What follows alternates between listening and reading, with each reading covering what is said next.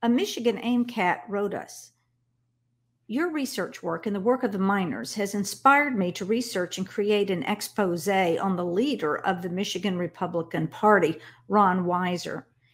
He's on the board of the World Economic Forum and has been a leading Michigan politician in support of failed rhinos.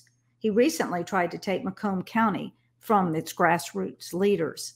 And I was wondering if the miners might have some tips as how they're able to uncover so much otherwise hidden information.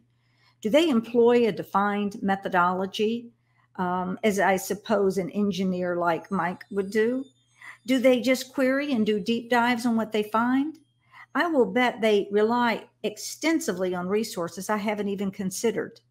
Thank you for the work you do, and thanks in advance for any tips." We thought this was a very good question, and we wanted to share our answer with all of you because we all need to become miners now. We all need to be researching.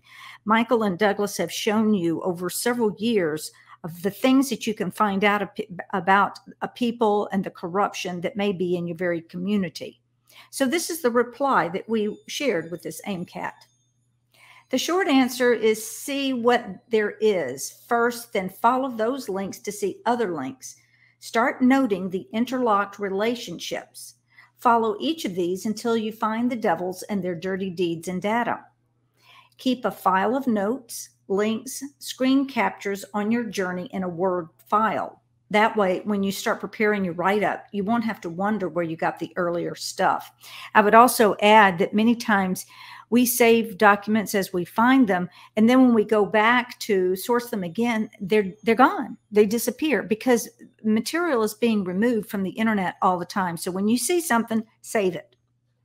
Whenever you discover items being censored, that is a clue to focus on that item, as it is usually a smoking gun for information the demons think they should hide. The demons usually hide a few layers deep, sometimes many layers. We only use open source information from internet, libraries, archives, media, newspapers, genealogy. Some of it's free and some of it is subscription based. Then persist, persist, persist. Sometimes weeks can go by rummaging through information before a break occurs. You have to be patient and dogged.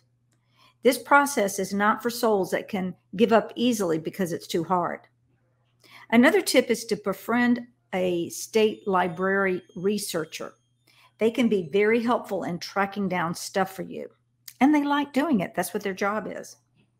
Don't be satisfied with evidence until it is judicially recognizable.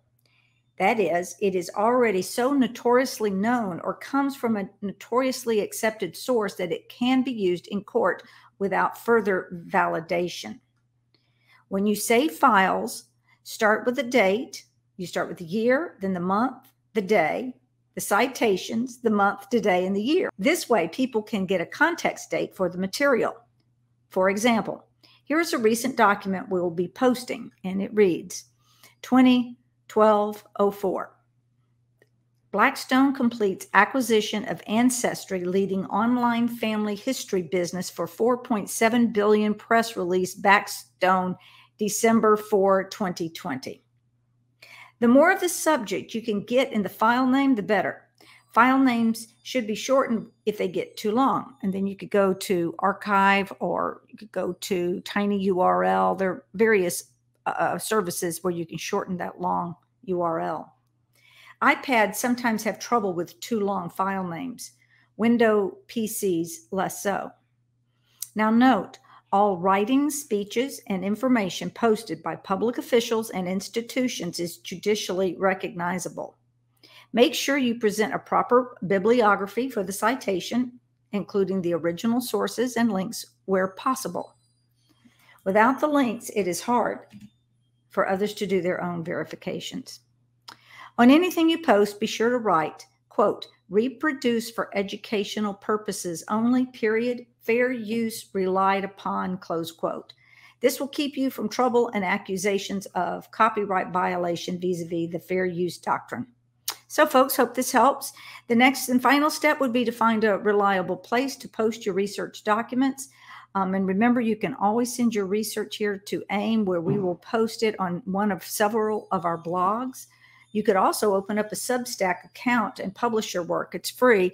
And when you publish, you get a URL, and that's what you need to send out through places like Gab and social media to get your word out.